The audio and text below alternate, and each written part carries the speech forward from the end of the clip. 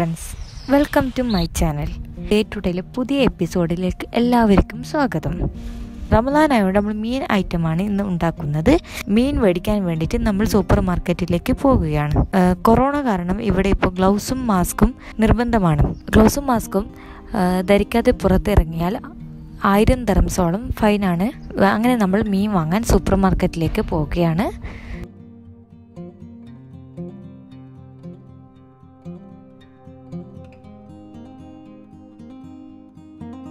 യാത്ര കണ്ട് എല്ലാവർക്കും ബോറടിക്കുന്നുണ്ടാവും അല്ലേ? എന്നാൽ നമുക്കൊരു ചെറിയ കഥ കേട്ട് തിരിച്ചു വന്നാലോ? എന്നാൽ നമുക്ക് കഥയിലേക്ക് പോകാം. ഈ ഭൂമിയിലെ 2 ഭാഗവും ജലമാണ്. കരയിലുള്ളതിനേക്കാൾ ഇരട്ടി ജീവികൾ സമുദ്രങ്ങളിലുണ്ട്. സമുദ്രത്തിലെ മത്സ്യങ്ങൾ അത്ഭുത സൃഷ്ടികളാണ്. മത്സ്യമാണ് മിക്കവരുടെയും പ്രിയപ്പെട്ട ഭക്ഷണം. ഓരോ മത്സ്യത്തിന്റെയും ടേസ്റ്റ് വ്യത്യസ്തമായതുപോലെ തന്നെ അവയുടെ ജീവിതവും വ്യത്യസ്തം നിറഞ്ഞതാണ്. എന്നാൽ ഇന്ന് നമ്മൾ ചർച്ച ചെയ്യുന്നത് സാൽമൺ എന്ന മത്സ്യത്തെക്കുറിച്ചാണ്. വടക്കേ അമേരിക്കയിൽ ജീവിക്കുന്ന ഈ മത്സ്യം ശുദ്ധജല തടാകത്തിൽ ജനിച്ച് സമുദ്രത്തിൽ ജീവിച്ച് ശുദ്ധജല തടാകത്തിൽ ജീവിതം അവസാനിപ്പിക്കുന്നവയാണ്. ഇവയുടെ ജീവിതചക്രം അത്ഭുതം തന്നെയാണ്. സാൽമൺ നമ്മൾ വിചാരിക്കുന്നത് പോലെ ഒരു സാധാരണ മത്സ്യമല്ല. വരൂ, സാൽമണിന്റെ ജീവിതചക്രം നമുക്കൊന്ന് പരിചയപ്പെടാം. ശുദ്ധജല തടാകത്തിൽ ഏകദേശം 4000 മുട്ടകളാണ് സാൽമൺ പെൺമത്സ്യങ്ങൾ നിക്ഷേപിക്കുന്നത്. എന്നാൽ ഈ മുട്ടകളിൽ വിരിഞ്ഞുണ്ടാകുന്ന കുഞ്ഞുങ്ങൾ വെറും 2 കുഞ്ഞുങ്ങൾ മാത്രമാണ് സമുദ്രത്തിൽ തിരിച്ചു പോകുന്നത്.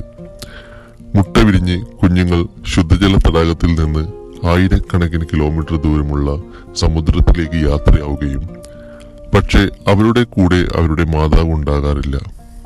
കാരണം മുട്ടയിട്ട് ഏകദേശം ഒരാഴ്ചക്കകം തള്ള മത്സ്യങ്ങൾ അവിടെ ചത്തുപോവുകയാണ് പതിവ്.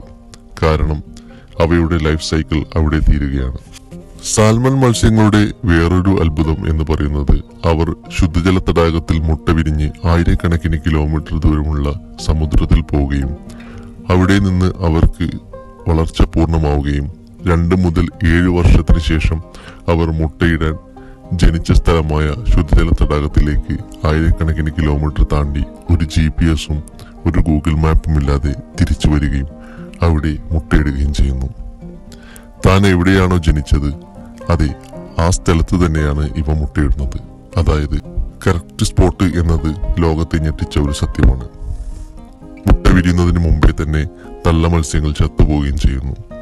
ചുരുക്കി പറഞ്ഞാൽ അമ്മയും കുഞ്ഞും തമ്മിൽ പരസ്പരം കാണുന്നില്ല.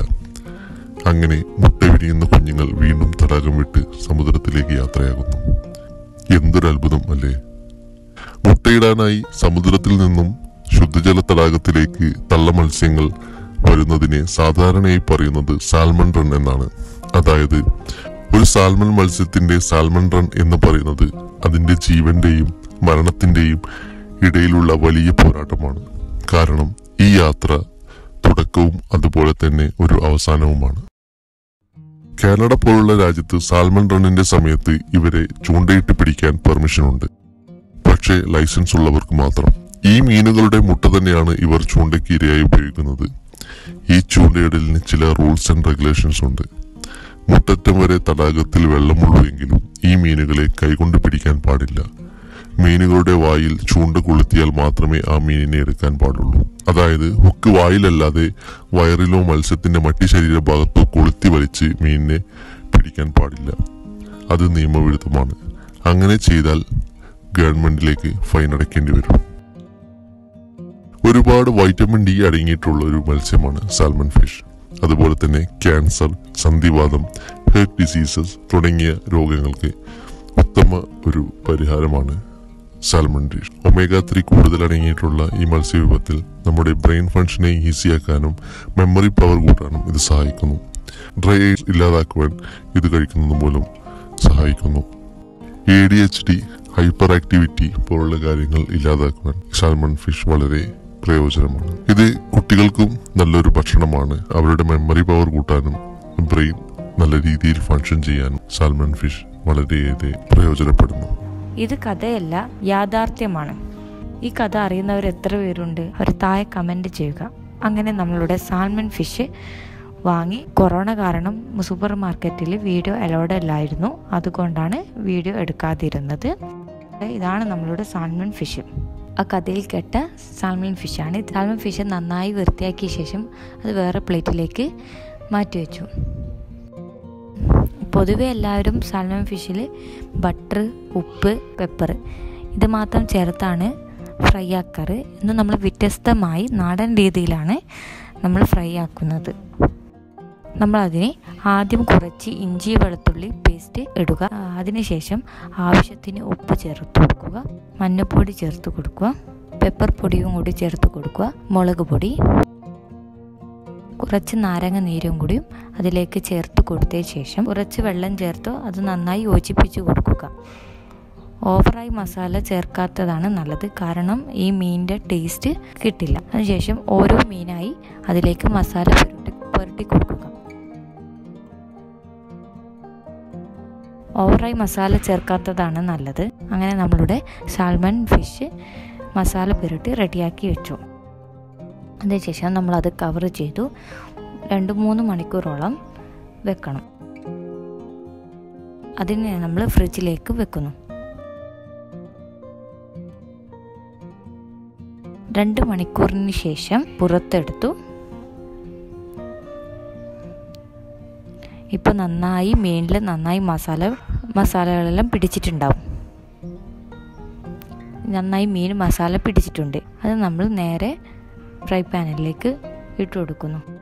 ആദ്യം ഓയിലൊന്നും ഈ മീനിന് വേണ്ട, വേഗം വേവുന്ന മീനാണ്, പൊട്ടാതെ ശ്രദ്ധിക്കുകയും വേണം. വളരെ നൈസായ മീനാണ്.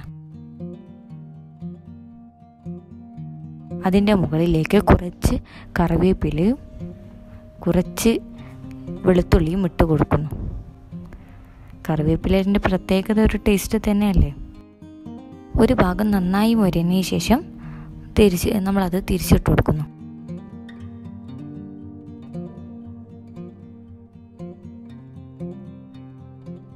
അങ്ങനെ നമ്മളുടെ സാൽമൺ ഫിഷ് റെഡിയായി പാത്രത്തിലേക്ക് മാറ്റി വെക്കുന്നു.